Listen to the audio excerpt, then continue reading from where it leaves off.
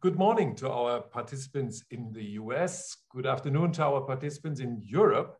A very warm welcome to the second online session of our KAS AI-CGS Transatlantic Trade Week. Where are transatlantic trade relations headed? China, the WTO, and climate change. This online series over the course of 3 days is jointly hosted by the German Konrad Adenauer Stiftung, or in English, Konrad Adenauer Foundation, and the American Institute for Contemporary German Studies at Johns Hopkins University. My name is Paul Linnertz. I'm head of the Konrad Adenauer Stiftung office to the US in Washington, DC. Our first session yesterday was about engagement versus enforcement. How can the United States and Germany manage China's impact on the global economy? Today, we are going to deal with reforming the World Trade Organization. Can the United States and the European Union find common ground? And tomorrow, we will focus on reconciling trade policy and climate goals. In our first session yesterday with Peter Bayer, Wendy Cutler, and Christoph Szemionik, the focus was on China. Yet, of course, the discussion also touched upon the WTO and the question if the World Trade Organization is the best place to find ways to respond to China's subsidies of its state-owned enterprises, among other questions. Today, dear ladies and gentlemen, the World Trade Organization is at the very center of the discussion.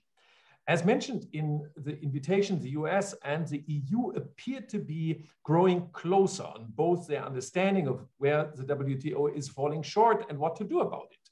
This webinar will examine how to modernize the WTO's negotiating, monitoring, and dispute resolution functions, with a particular focus on where there is a need for new rules and how to shape them within a multilateral trading system. Within the next, let's say, 60 minutes, we will also analyze the role of plurilateral agreements in areas like subsidies and state-owned enterprises as a stepping stone to WTO reform. For this, I would like to warmly welcome Dr. Sabine Weyand, Director General for Trade of the European Commission. Dr. Weyand will kindly deliver the opening remarks. Thank you so much for being with us today. For the discussion, she will be joined by Ambassador Rufus Yakta, President of the National Foreign Trade Council, NFTC, and former Deputy Director General of the World Trade Organization for 11 years. And last but not least, Professor Gabriel Felbermayr, President of the Kiel Institute for the Global Economy. Thank you so much to you as well for being with us today. But before we get started, dear ladies and gentlemen, I would again like to express my sincere gratitude to Jeff Raske, President of the American Institute for Contemporary German Studies, for his excellent cooperation. Again, I would also like to sincerely thank Peter Rashish, Senior Fellow and Director of the Geoeconomics Program at AI-CGS. Peter has already done a great job yesterday, and he will also lead us through today's and tomorrow's discussion. I'm very much looking forward to it. Peter, the floor is yours.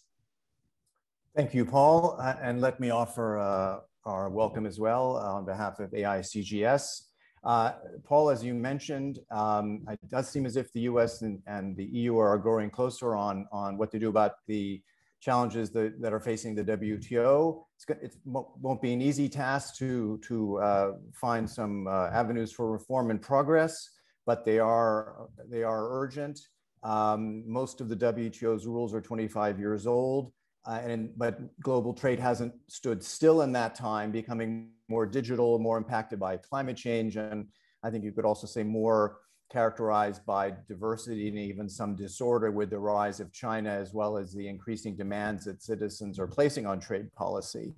And because I think of the perceived challenges the WTO has in keeping up with the times, we are also seeing, I think, more calls for like-minded countries to work together to advance new trade rules and trade enforcement mechanisms. I think we're hearing those calls in the United States and the European Union as well. Let me briefly introduce our 3 speakers today. As Paul mentioned, we are very grateful that Dr. Sabine Weyand will provide us with opening remarks. She is, of course, the Director General for Trade at the European Commission. Before assuming her current position, she played an important role in EU trade policy as the Deputy Chief Negotiator of the European Commission Task Force on Brexit from October 2016 to May 2019. She's also served as Director in the Secretariat General of the Commission in charge of policy coordination on economic, social, and environmental policies from 2014 to 2016. Since joining the Commission in 1994, she's held prominent roles as well in the cabinets of Pascal Lamy, of Commission President Barroso, and of Louis Michel. She has studied at Freiburg, Cambridge, and the College of Europe, and holds a PhD from the University of Tübingen. Ambassador Rufus Yerkes is president of the National Foreign Trade Council, as Paul mentioned. It's one of the leading Washington-based business associations. He has previously served as staff director of the Subcommittee on Trade for the Committee on Ways and Means of the U.S. House of Representatives in the 1980s. And in the following 6 years, he held the role of Deputy U.S. Trade Representative under both Republicans and Democrats when they were in the White House, first based in Geneva as our ambassador there, and then in Washington. He then spent 5 years in the private sector, part of that time based in Brussels, and from 2002 to 2013, he served as Deputy Director General of the WTO. Currently, he's also a visiting professor with the Middlebury Institute of International Studies. He has received his BA from the University of Washington, his JD from Seattle University School of Law, and an LLB in International Law from the University of Cambridge. Professor Gabriel Felbermayr is president of the Kiel Institute for the Global Economy, a position he assumed in March 2019. He concurrently holds a chair in economics and economic policy at Kiel University. He's been a consultant with McKinsey, an assistant professor at the University of Tübingen, and held a chair in international economics at the University of Hohenheim. From 2010 to 2019, he led the IFO Center for International Economics at the University of Munich, where he also served as a full professor in international economics. He's a member of the Scientific Advisory Board of the German Federal Ministry of Economics and Energy, and associate editor of the European Economic Review and the Journal of the European Economic Association. He has studied at the University of Linz, University of Tübingen, and received his PhD from the European University in Florence. So I'm glad to see that both the University of Tübingen and the University of Cambridge are so well represented among today's panelists. Before I hand over the floor with pleasure to Sabine Weyand, let me just give you a few housekeeping, offer a few housekeeping remarks. After Sabine's remarks, I will ask the panelists for their comments on her remarks, and then we'll have a round of discussion among all three of our speakers. After that, I'll open it up to your questions, and if you'd like to ask a question, could you please use the Q&A tab, and we'll then make sure to relay the question to our panelists. I believe we have some members of the media with us today. Welcome. And so I just wanted to make clear we are on the record. And in addition, we'll also be recording this event and posting it on our website. And just to reinforce what Paul said, this is the second of 3 events that AICGS and CAS are hosting this week. So please register on our website for tomorrow's event on trade and climate. And with that, I'm pleased to hand the floor to Sabine Weyand. Thank you very much, and hello from Brussels. And I'm very happy to be with you virtually today and looking forward to the discussion. And I think both Paul Linnart and Peter Ashish have already set the scene very well. So let me start by answering the question that is the title of this panel with a counter question. You're asking, can the US and the EU find common ground to reform the WTO? My question would be, can we afford not to find that common ground? Because the EU and the US have been the main architects of the transformation of the GATT into the WTO. And I think with that comes a joint responsibility to also bring the system now into the 21st century. Because we have to recognize that the rules that currently underpin global trade, basically with some very minor adjustments, are from 1995, 1994, and it is urgent to update them to today's economic realities. At the same time, I would argue that there is a large degree of agreement, of convergence between the EU and the US in terms of the type of reform that is needed. And here I'm talking about the rules agenda. What kind of rules do we need to level the playing field in order to deal with the emergence of China? We have to, in this respect, reform the negotiating process, the negotiating function of the WTO to bring more flexibility. We cannot have, we've seen that, it doesn't work if we have a system where negotiations only produce results if all 194 members of the WTO agree. So we have to have a look at plurilaterals. We also need to look at how can the WTO help its members deal with the challenges they face now, notably the challenge of decarbonizing our economies. Again, I think this is an area where our overall objectives between the US and the EU are aligned. I think the EU has a slight advantage here because we haven't had the interruption of the last few years and have moved forward in our developing our own domestic policies. But I think we have every interest to work together in this respect, and we need to see how trade rules can underpin that transformation. The digital economy is another key area where we have to make sure that we get rules, and I think that is one area where plurilateralism will help us land the e-commerce negotiations that we currently have. But then, in addition to the negotiating function, we also need to look at the monitoring function. Because at the moment, I think there's a lot of lack of transparency. We have experienced that at our cost in the current health crisis. I'm still struggling to understand why you had private institutes that were better able to ensure transparency about the measures that the different WTO members have been taking in the context of the pandemic in terms of export measures, etc. Than the WTO Secretariat itself. That is not normal. I think here the members have to give more leeway to the WTO Director General and the Secretariat. And of course, then we have the big issue, which is the reform of the dispute settlement system.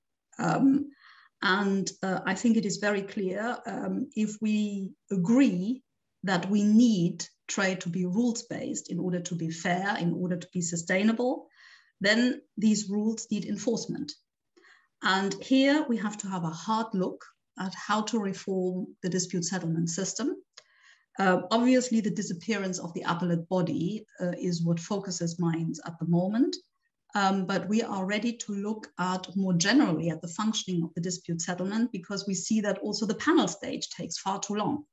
I think we need to keep in mind that the function of the dispute settlement in the WTO is to help settle disputes.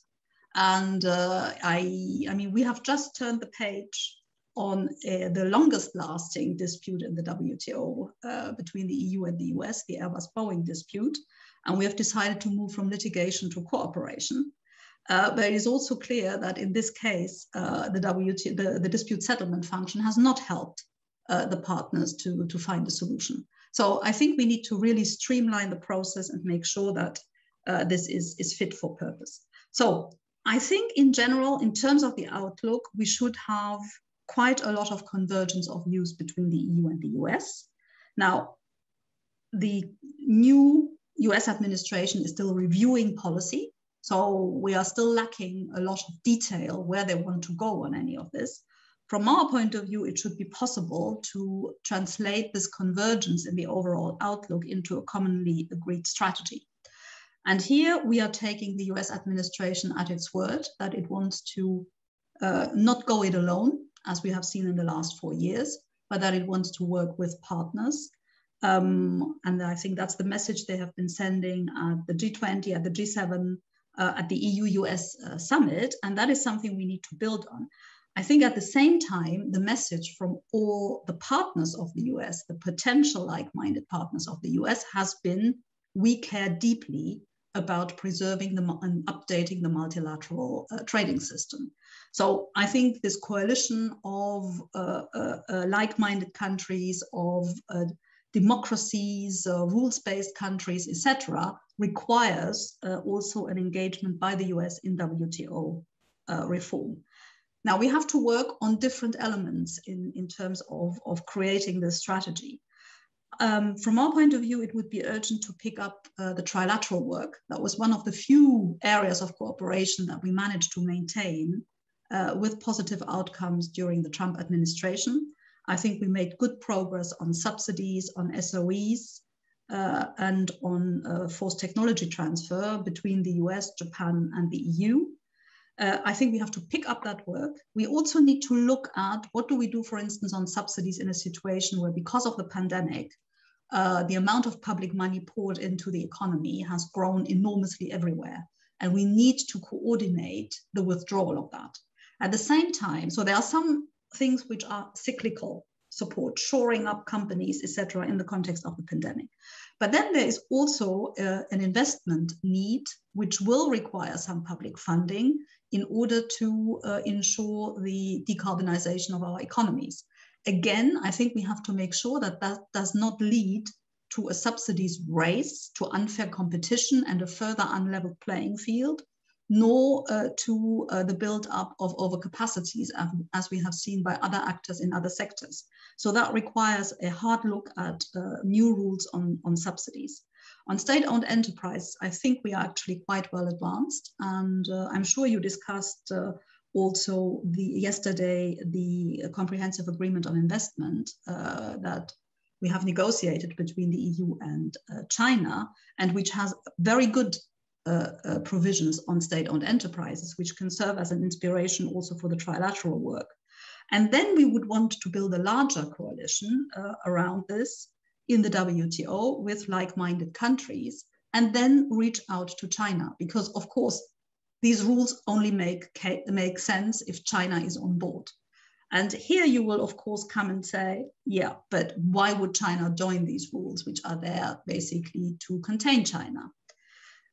My answer to that is the rules are not there to contain China. The rules are there to make sure that everyone can continue to benefit from a level playing field through the multilateral trading system. And I think we have to engage with China in order to make it clear that countries are no longer willing to accept the distortions that come from its state capitalist system, and that they need to contain the impact that their economic system has on the rest of the world. And in this case, in this context, what we need is, of course, this development of rules, first with like-minded, then in a plurilateral framework in the WTO. But you need to combine the rules, the international rules, with domestic tools, because that is needed in order to convince China to come on board, that it is in its interest to work on this modernization of the WTO. And of course, the like-minded countries can also work together in the deployment of their autonomous tools. I'm sure we will come back to that in the discussion. Now, what does that mean in the short term? Because what I've just sketched out is more than a program for MC12, which is just 5 months away. For MC12, I think we need to create a confidence base that the organization can function and provide the necessary update. And here, of course, the fisheries negotiations are a test case. They are the only multilateral negotiation. We think that there is a chance to have them concluded. Both the US and the EU want to have an outcome that makes a real impact in terms of sustainability. So this is not a box-ticking exercise. At the same time, I think we also have to be careful to avoid that the perfect becomes the enemy of the perfectly good. But here we are waiting for the new text by the chair to come out tomorrow. And then hopefully we can engage under the leadership of Dr. Ngozi to see that we can conclude these negotiations ahead of MC12. We should also have an outcome on domestic regulation in services. That's a so-called joint statement initiative, a plurilateral agreement that is on a good track. Investment facilitation is also on a good track, may not be quite totally completed by MC12, but we should have a good result. E-commerce, we need to define what is the building block we need to reach by MC12 in order to take these negotiations forward. We also need to show that the WTO can make a contribution to the current pandemic through a trade and health initiative. So especially we need to make sure that we do everything we can to ensure the availability of vaccines against COVID around the world. We will need something on agriculture. We have made a proposal on transparency, but I think it is very clear that we will also have to have a perspective to work on domestic support. And that is something we also would like to work on with the United States. And then MC12 has to be the platform for the launch pad for the institutional reform I've been talking about. And we would also want MC12 to send a clear message on environment and climate, and to basically open the door towards negotiations to facilitate trade in goods and services that contribute to fighting climate change. And we need to look at, and I know this is a big issue for the US administration, for the Biden-Harris administration, the social and labor dimension. Now, that is still quite a program. As I said, we have to see what can be done by MC12 and what can be launched at MC12 with a view to the next ministerial conference. But to come back to where I started, I think the EU and the US have a joint responsibility to make this work. From my point of view, it is doable, and it will certainly not fail because of a lack of engagement from the EU side. And we are looking forward to picking that up with the Biden-Harris administration and with USTR TAI, with whom my boss, Trade Commissioner Valdis Dombrovskis, has established a good working relationship, which we intend to put to good use over the next few months. Thank you. Thank you very much, Sabina. Let me turn first to Rufus Yerxa. Rufus, if I could ask for your thoughts on what Sabina had to say. She started out by saying the US and the EU can't afford to fail to make progress in the WTO. What's the outlook from your point of view? Well, thank you very much. And I want to thank the Konrad Adenauer Foundation and for this opportunity. I'm probably one of the few participants that was actually alive as a young school student in the early 1960s when Konrad Adenauer was still Chancellor of West Germany. And certainly a lot has happened since that time, but I want to compliment Sabine because I think she gave a very good overview of not only the challenges we face, but the missed opportunities that we will suffer if we don't find a way to work together. You know, it really has been a transatlantic endeavor over 70 plus years to build a system of better trade relations. And really at the heart of that system are fundamental things that both Europeans and the United States have traditionally believed in. How do you combine democracy, real meaningful democracy, with real meaningful capitalism, and also social responsibility balanced against individual rights? And that has been a struggle, both for Europeans and Americans. You know, the last major revision in the system obviously was 25 years ago in the Uruguay round, and a lot has changed since that time. At that time, it was pretty much accepted that the Americans and Europeans could define a broad kind of agenda and even reach agreement between each other, which would help to bring the rest of the world together. Although that was a struggle in the Uruguay round even at that point, and that was before China, Russia, and a number of others had joined the system. It's become more challenging since then to find convergence among a very divergent group of economies. And I think if you look at the differences, I would tick off just a couple. Obviously, we all know the growth of China as a major competitor, demonstrating that you know, its particular model of economic development presents some challenges under WTO rules.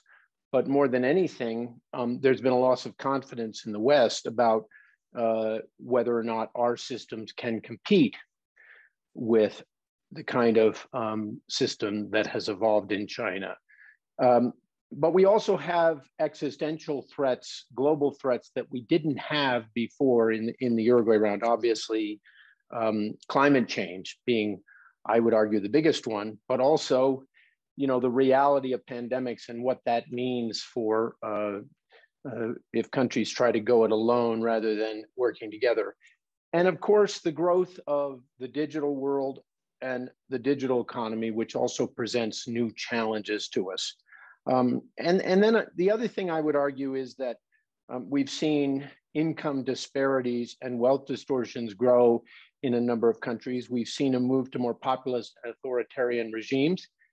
Sadly, you know, very much a 4-year experience in the United States, which I think led to a loss of confidence in US leadership on the part of our European colleagues. I hope we're back on a better path between the Biden administration and European leaders. But let's be realistic, there has been significant divergence between the US and Europe over the last 20 some years on a number of, shall we say, regulatory concepts and policy areas, both in food and agriculture, in the digital economy, even in areas like subsidies. So now, as Sabine says, I think really the test will be, can we work together to find a common agenda?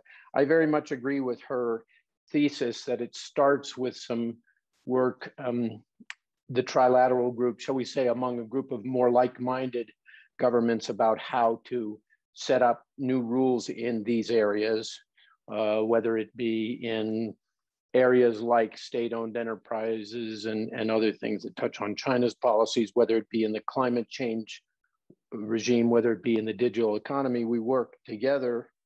We seek to create a broader coalition of countries and then eventually begin to work on how we bring China into that sphere. But I think the test will be, for me, the test will be sort of threefold. I don't think a new WTO agenda can be acceptable, certainly politically acceptable in the United States, if it doesn't address some of the fundamental issues about the divergences between our system and China's system. That's the first thing. Secondly, I don't think it would be a relevant agenda unless it does address the growth of the digital economy, what the digital world means for trade. It presents tremendous opportunities and promise for the future, but it also presents regulatory challenges where Europe and the United States need to close the gap. I fundamentally believe that we can close that gap, that we have some different regulatory philosophies, but we had those in the past in areas where we were successful in creating new WTO rules. In fact, the whole realm of services and intellectual property, we had regulatory divergences in the 90s that the US and Europe succeeded in overcoming. But I think an agenda won't be relevant unless it addresses this fast-growing digitalization of the world economy.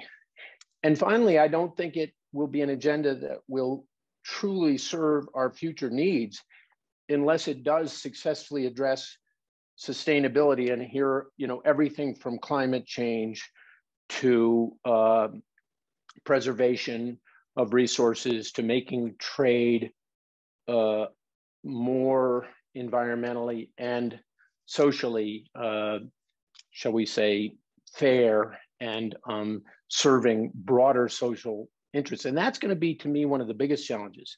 Having worked for business for many years and also having been a negotiator for governments, I know that this trade-off between doing the responsible thing, both for the environment and for social stability, while at the same time not creating new forms of economic distortions, protectionism, and restrictions on commerce that the business community will contest. So that's going to be, to me, the biggest part of the challenge, is not just how we find convergence with each other, but how we convince a broad universe of stakeholders that this future agenda is balanced, it's reasonable, it serves fundamental purposes of the WTO was there for, which was to create fairer and more open commerce among nations, while at the same time serving all of these other important new priorities that we recognize have to be addressed, like climate change. Thank you, Rufus. Gabriel, Sabine Vajan mentioned climate and digital. She also mentioned the importance of like-mindeds. I heard that echoed in a lot of what Rufus said. Do you share some of these, this broad agenda, and or anything you'd like to add to that? Yeah, thank you, Peter. Thanks for having me in today's session. And I think Sabine and Rufus already said very clever things, and I don't find myself in disagreement at all. So I have a difficult task here.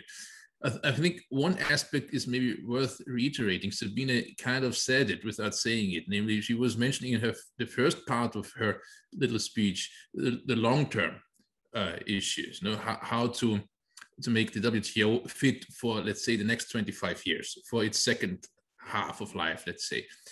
And then in the second part, she was talking about the ongoing problems, fisheries, e-commerce, agriculture. She could have talked about plastics waste and many more things. They look small, but I think they are extremely important. We have maybe, who knows, 2 years, maybe 4 years of a transatlantic window. Hopefully it's longer, but we don't know. And so I think what we really need across the Atlantic is to convince people that the WTO is indeed important. When we celebrated the 25th anniversary of the WTO, at the Kiel Institute for Bertelsmann Foundation, we tried to estimate with some colleagues from Philadelphia, tried to estimate what is the benefit of having a WTO. And it's just so obvious from an economics point of view and so clear in the numbers how big the societal benefits of a global rule system that works, that's enforceable, that's transparent is. So the value is very big, but that is very abstract. And I think what people need to see is how the WTO is actually helping solve the problems that we face rather than being an obstacle. And I think in its first 25 years, WTO was often seen as hindering solutions. And even now, when we talk about carbon border adjustment mechanisms, there's the biggest concern, and probably rightful so, but the big concern is, are those rules that we're designing, are those instruments that we're designing WTO consistent? And then many people say, well, why do we care, right? We need higher carbon prices in Europe and elsewhere, and we need to make sure that the decarbonization process doesn't also deindustrialize our economies. And if we are now running into problems with WTO law, so be it, right? And one problem, for example, is that many believe in order to make a European CBAM consistent with WTO law, we have to exempt exports. We cannot include equalization at the export side. From an economic point of view, we would want to do that to keep our firms in business on export markets, and at the same time end free allocation of CO2 allowances. And so I think the WTO needs to become part of the solution rather than being seen by many across the Atlantic as part of the problem. And to build that, these immediate little projects are so important. Fisheries, this is about sustainability. This is about restoring fish stocks in our oceans. The plastic waste. I mean, the people deeply care about that.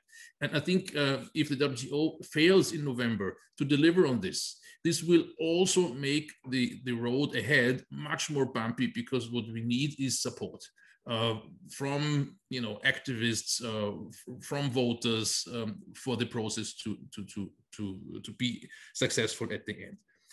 I agree quite fully with the analysis that we heard about the role of plurilaterals, Peter. You mentioned that too. I think this is maybe something that we Europeans can also bring into the discussion, because we have been living with enormous amounts of heterogeneity within the EU, and we are used to concepts like variable speed or variable geometry, or these things, where we had a discussion about unanimity in many areas and found solutions. We're not yet there, I guess, not at the EU level neither, but I think we have experience to bring into the process. And I also think that making the Secretariat more effective in Geneva and giving it more rights of initiative is something that we know has worked in Europe. And we have a commission in Europe that does a lot of thinking, for the council. Maybe I'm misportraying the situation, Sabine, but that's how I see it. The commission produces solutions, and then the council says yes or no, and so on. But that's not what we have at the WTO right now, with just the technical secretariat. The thing that frightens me a little bit is Sabine also mentioned it, how incentivizing China. And yes, we need instruments, but we want these instruments as game theorists would say, we need them off equilibrium. We don't want to use them. We want them to be there, if something goes wrong, but we don't want anything to go wrong, of course. And so this is a very difficult task to, on the one hand, build these instruments, also seek let's say consistency with partners like Japan or the US in these instruments, and then make sure that we don't actually have to use them.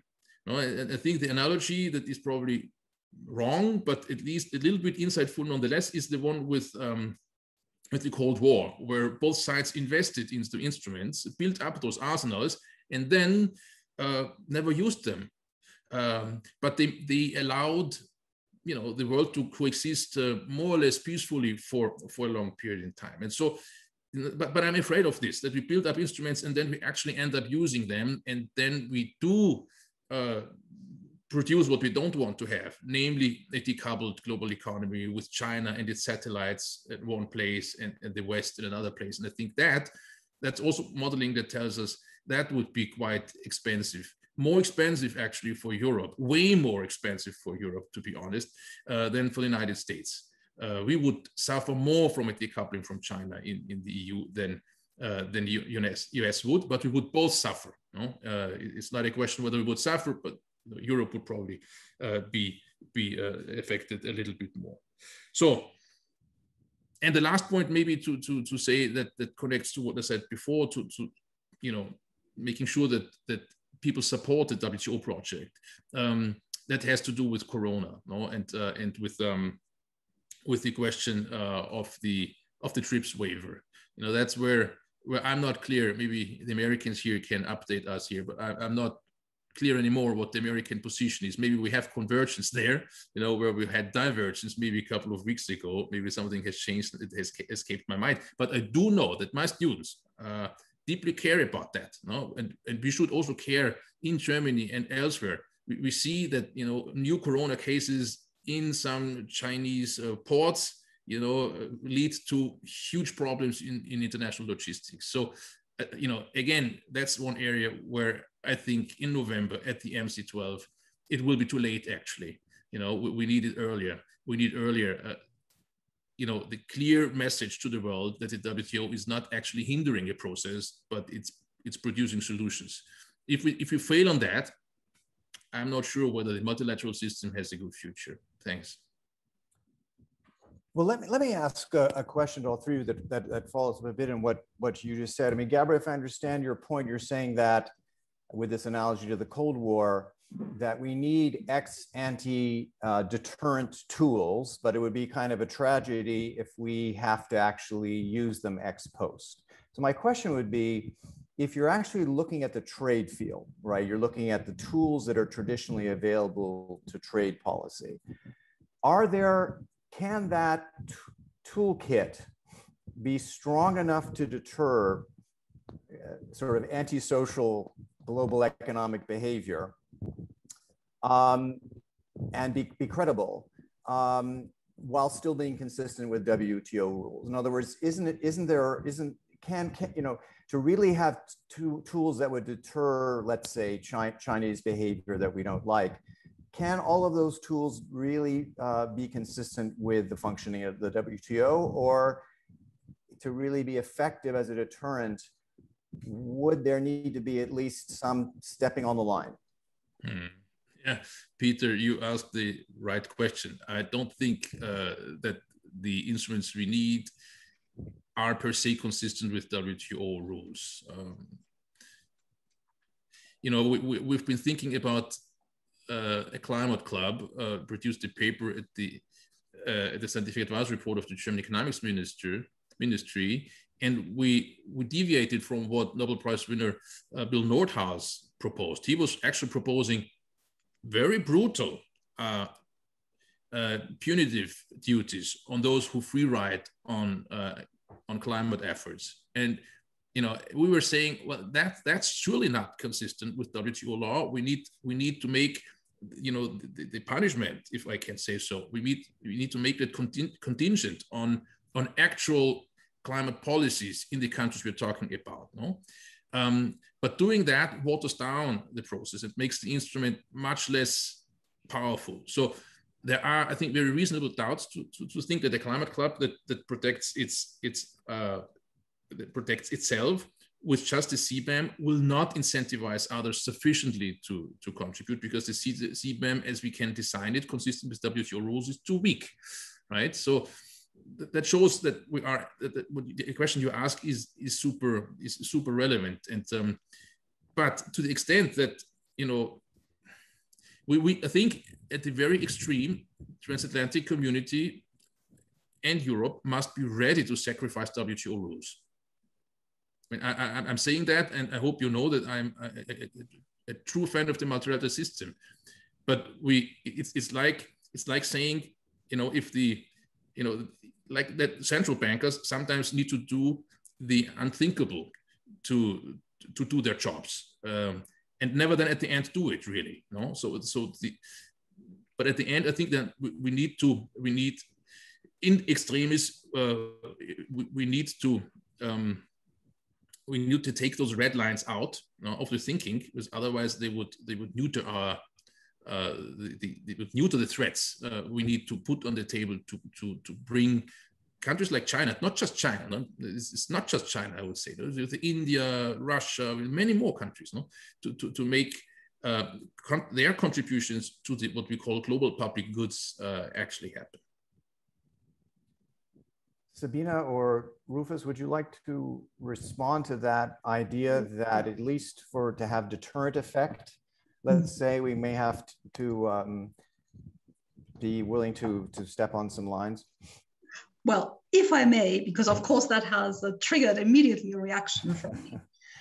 First of all, I think on this issue of rules and the tools we were talking about, I'm not talking only about rules that we would only use or instruments we would only use when things go wrong. There are some of those. For instance, we are working on an anti-coercion instrument in the EU, not targeted at any country, but in case a country steps out of the international rule of law and basically tries to coerce certain behavior on the part of the EU or its member states, we must be able to take counteraction. That is indeed the type of instrument that we hope we would never have to use. But there are other instruments we are talking about in the security field. Our 5G toolbox on the EU side, the FDI screening, which is not an economic, it's a security instrument where it is highly important, and we do use it. And we've only started developing a European doctrine about this, building on the member states. But that is something we are using. In the economic side, we want to use the foreign subsidies instrument because we see that there are distortions on the single market created by foreign subsidies. And of course, we have the whole framework of trade defense action, which we are using in order to deal with the overcapacity problem we currently face. So there are economic instruments that we are using, which are not off equilibrium instruments. And then we have the whole values issue. And I think we have to show that we can take action to prevent products produced with forced labor to end up on our markets. So these are things we actually want to use. The same on deforestation. Yes, it should also disincentivize deforestation, but we will have to act because we will want to make sure that this does not move forward. So that's one of the issues I wanted, one of the comments I wanted to make. The other one is on the WTO as an impediment. If you look so far, if you look back, I don't think you will find a genuine environmental measure that has been prohibited or fallen foul of WTO rules. There are certain criteria you have to fulfill, and that makes sense because what is the problem we are trying to solve? It's a problem of global commons, as Mr. Felbermayr said. Now, how do you do that? Through cooperation. And from that point of view, any individual instruments need to be designed that they foster that cooperation and do not hinder it. And let's take the example of CBAM. I think it is, CBAM is one tiny element of climate policy. What really matters is that we agree amongst the major emitters and economies on carbon pricing and that we link up our systems that ensure carbon pricing. The border adjustment mechanism is necessary as long as ambitions are not aligned and in order to avoid carbon leakage. You can design that perfectly well within WTO rules. WTO rules are not hindering that. Where it becomes an issue is when you are not using CBAM as a climate measure, but if you use it to say, I'm going to level the playing field here, I use it as a competitiveness instrument, then you run into trouble. Now, the distinction is in the detail, and that is where I think the monitoring function of the WTO needs to be strengthened so that we actually have a conversation where people take their national climate measures to Geneva and explain how they work, but also explain how they are ready to link up with other systems. So from that point of view, I fully agree we should not argue, if people don't like the CBAM, and there are people, including in the business sector, who don't like CBAM, they should not use the WTO as an excuse, because it isn't one. We can perfectly well design a CBAM as a climate measure in line with WTO rules. And I think the WTO is suffering from the fact where people claim that something they don't like for other reasons would fall foul of WTO rules. So, but we will come forward with our proposal. But again, here, that in a way, CBAM is an off equilibrium measure, because our real objective is to agree with the G20 countries, the big emitters, on climate neutrality. If we manage that, CBAM becomes irrelevant. What we need is a global carbon pricing policy, and CBAM can incentivize that. But ideally, if our climate policy succeeds, if our international climate cooperation succeeds, there wouldn't be a need for CBAM. So let's see how we can get to that point. Rufus, did you want to comment?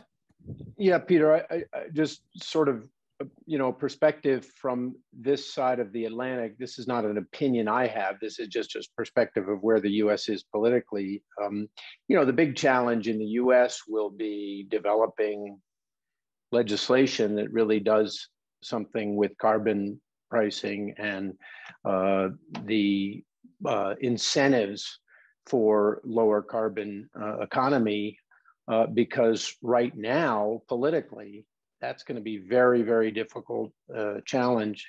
Biden administration has that in its agenda, but let's be realistic about what the problems are. And I think I would agree with Sabine's analysis. I don't think, on the one hand, I don't think it's realistic that the WTO becomes a forum for really setting the world's carbon pricing policy. That's what the WTO will be, is it will have to address the consequences of any agreements that are reached on carbon pricing. So as she says, to create the necessary adjustment in WTO rules to permit that. So to me, it's a little bit premature to be talking about, do countries have to, be willing to, ignore WTO rules. We're not even to that. We're a long way from that point yet, certainly in the environmental sphere. And like she says, there really aren't impediments that the WTO has presented to these environmental agreements. I mean, there were some early cases, but if you look at the more recent history of WTO dispute settlement, well, a lot of environmental activists like to use the WTO as a bogeyman. It really hasn't been the problem. The problem has been getting societies to agree to the trade-offs between, what it does for their current economic activities versus the long-term gains from better carbon pricing. Thanks. Let me shift just a little bit. The Biden administration, I think it has said quite openly that it's still working on the overall contours of its trade policy, and that includes its approach to the WTO. We've seen in the EU's trade policy review that, and you've said too, Sabina, that you'd like to see a relaunch of the WTO as appellate body. What steps concretely do you all think would be helpful, from the U.S. administration, either before or once it has its trade policy under its belt? What would be the steps you'd like to see come from the administration? And with those steps, how optimistic would you be that by the time of the next ministerial meeting, that the U.S. and the EU together can make a difference?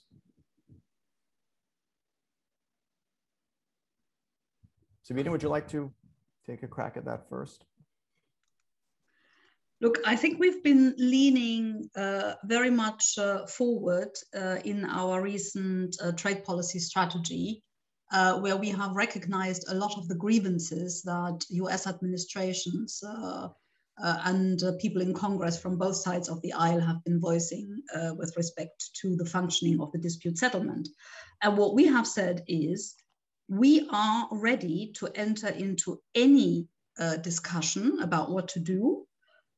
We only have, a few principles that need to be preserved, and they are the principles that the WTO membership agreed on 25 years ago. And that is that it has to be independent, it has to be binding, a two-step process. Within those parameters, we are ready to look at any sort of adjustment that is necessary. There has good work was done in the WTO under the chairmanship of Ambassador Walker from New Zealand. We can build on that. So what are we looking for from the US? I mean, we accept they are doing their review. We accept that they have a bipartisan constituency that needs to be convinced. But at the same time, I think what we would like to see is that they recognize that they're working with allies in order to level the playing field requires an update of the rule book, and that only makes sense if you also have a functioning dispute settlement, and that they are working with their partners in the WTO to make that happen.